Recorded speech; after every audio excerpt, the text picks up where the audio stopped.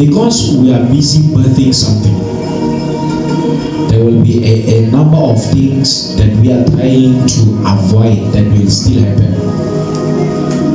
The picture we are holding is important, so that we know from that picture we keep on developing things that will look like that picture. So in case there is a picture that we are bearing, so somebody might be asking me, what is the picture that we are bearing for this particular season? We want to do this.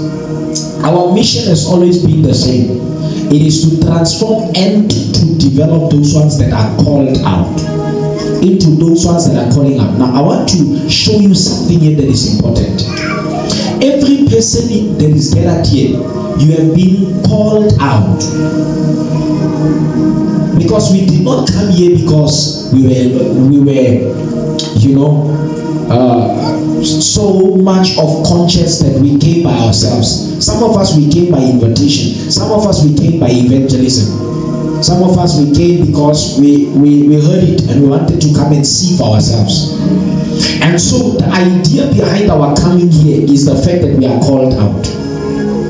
But now we need to be transformed into those ones that are going to call out. So how are we going to call out? That is why we want to raise prophetic intercessors. And that is why we want to raise apostolic teachers. Because, listen to me, our true assignment as people that are called by God is to go to a place where we are going to call out. Now, if you are called by God, you need to be a prophetic intercessor. Intercessor is a prayerful person.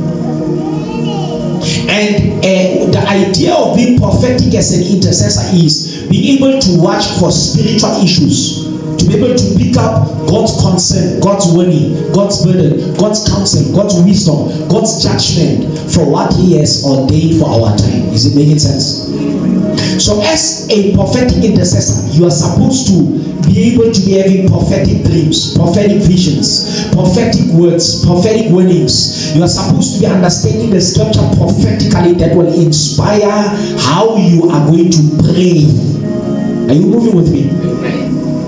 Now, the moment you are inspired in terms of how to pray, when you get direction from the place of the prophetic, from the prophetic realm, you begin to adopt it as your compass, as your navigator for very important issues that you need to begin to tackle. Hallelujah. Now, after you've done that, you are going to need to become an apostolic teacher. What is an apostolic teacher? It's the one, because they have seen it prophetically and have prayed about it, they have seen the need of having to educate a people to move in that direction. Are you with me now? So for example, what I'm doing now is apostolic teaching. I have seen things in a place of prayer. And because I have seen things in a place of prayer, we have been praying concerning these particular issues. And after that we pray concerning these particular issues, we are seeing it needful for us to preach about it, in order that we must develop people in the direction that God has given to us prophetically and that He has sustained in our hearts through the place of prayer. Are you with me now? Amen. So you are a very important person. You are a militant, a soldier in the army of Christ. You are a soldier in the army of Christ. Now, I want to quickly try to educate us as soldiers. There are two ways of being able to pray as a soldier. Number one, please. You pray because you have seen it spiritually. You pray because you saw it in the spirit. I will give you an example now. Can you please go to the book of Kings? I will give you an example from the book of Kings. I will give you an example from the book of Kings. Hallelujah. Amen. Are you with me in the book of Kings? Amen. Hallelujah.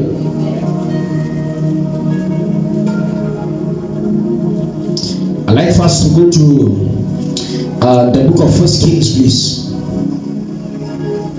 1 Kings.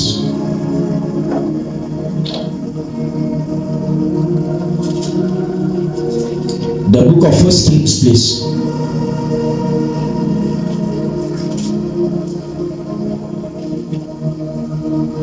Hallelujah. Chapter number 18, if you can. 1 Kings chapter number 18. I'm going to read from verse number 41. It says, then Elijah said to King Ahab, now go and eat. I hear the roar of rain approaching. Now I want to ask you a question. If he heard the roar of rain approaching and he was hearing it from the natural, should it not be that when Elijah was hearing it, then Ahab should also hear it? Hallelujah. Amen. How many of you are hearing the streams? Amen. So it means it's not a spiritual thing, you are hearing it in the natural. Amen. But if I now say to you that I hear the sound, the roar of rain, and you are trying to listen and you are not hearing what I am hearing, it obviously assumes that I'm not hearing from the realm that you are hearing. Is that true now? Amen. Alright. Now, because that is true, we need to read here. While Ahab went to eat, Elijah climbed to the top of Mount Carmel, where he bowed down to the ground with his head in his knees. There is a type of prayer where your head is in your knees. Hear this. He said to his servant, now look at this. He says to his servant, go look towards the sea. Go look towards the sea. Remember, if you are looking at the sea, you can see the reflection of what? Of the sky. So when he was saying go to his servant, go look towards the sea, I want to ask you a question. Was he saying you must look spiritually or physically? So if you are saying that the servant was supposed to look physically, it's important for us.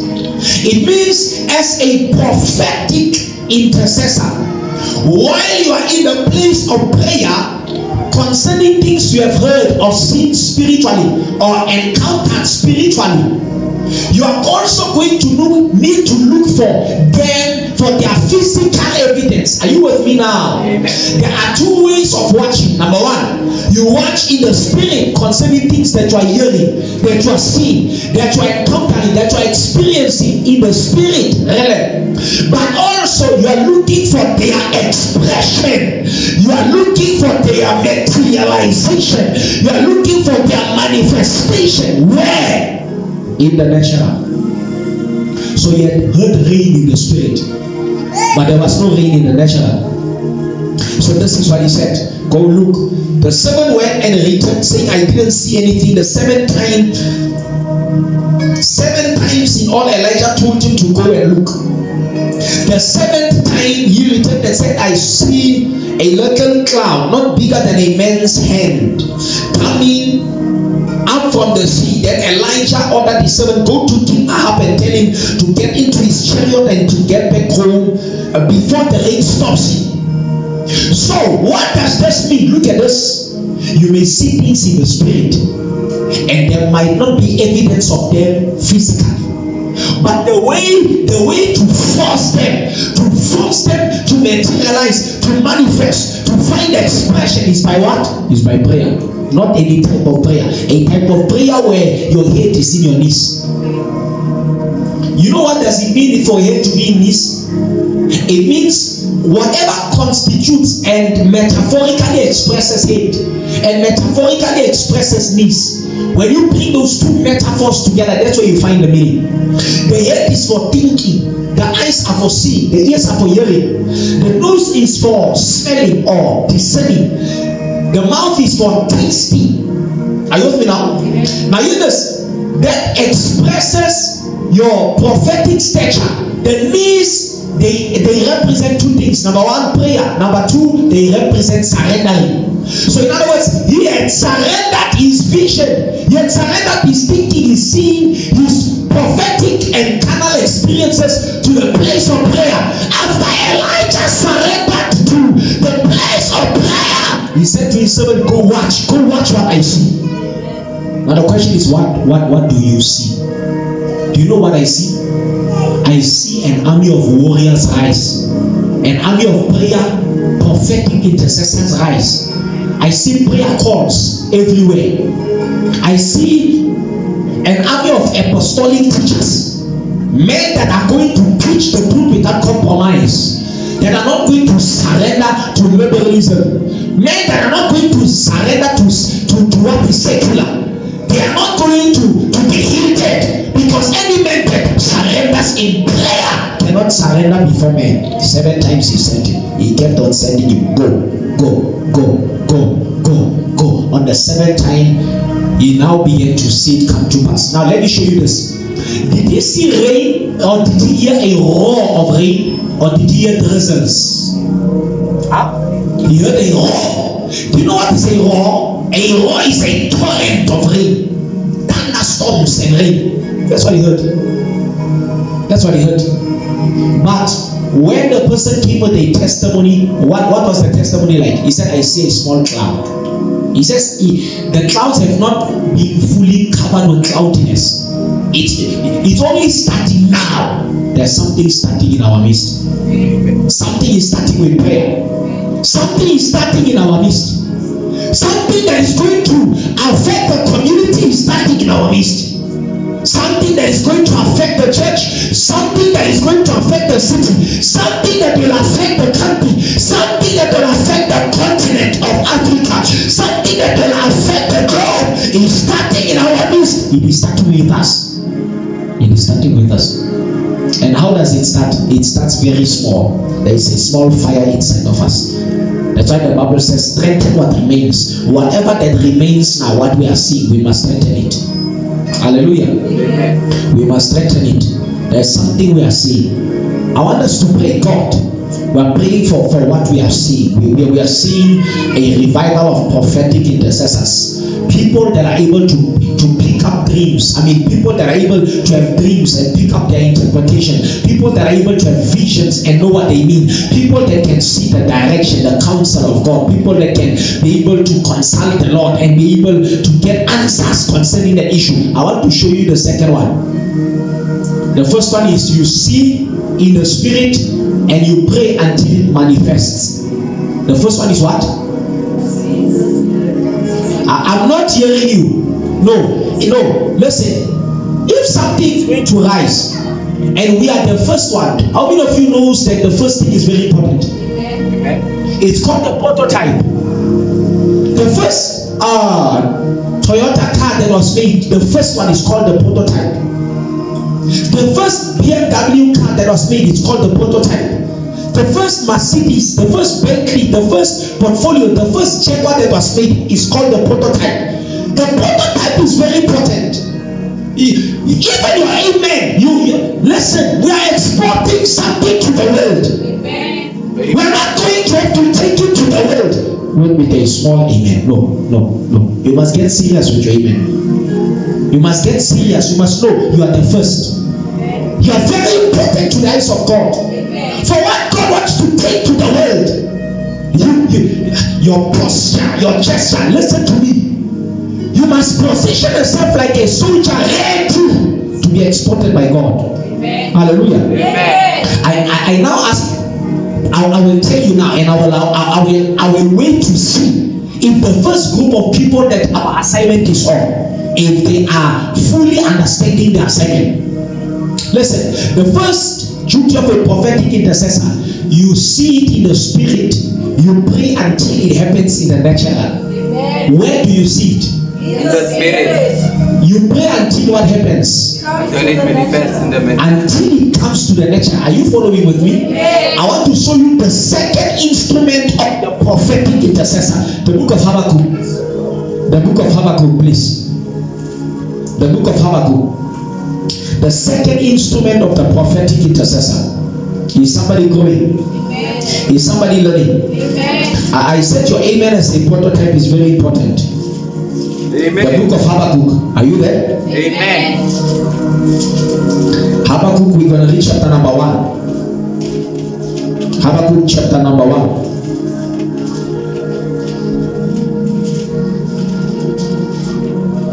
Hallelujah. Amen. The book of Habakkuk chapter number 1. staying here, we are going somewhere. We are not staying here, we are going somewhere. Amen. We are not going to be ordinary. We will not remain the same anymore. Amen. Hallelujah. How many of you receive it? I receive. No, we are going to do much better. We are going to need to do much better. How many of us are receiving it? I receive. Hallelujah. Amen. Are you there at the book of Habakkuk now? Amen. Are you at the book of Habakkuk chapter 1? Amen. We're going to read verse number 2. Hallelujah. Amen. Habakkuk chapter 1 verse number 2. Hear this. I would like even to start from verse 1. It says, this is the message that the Lord had revealed to the prophet Habakkuk. Verse number 2.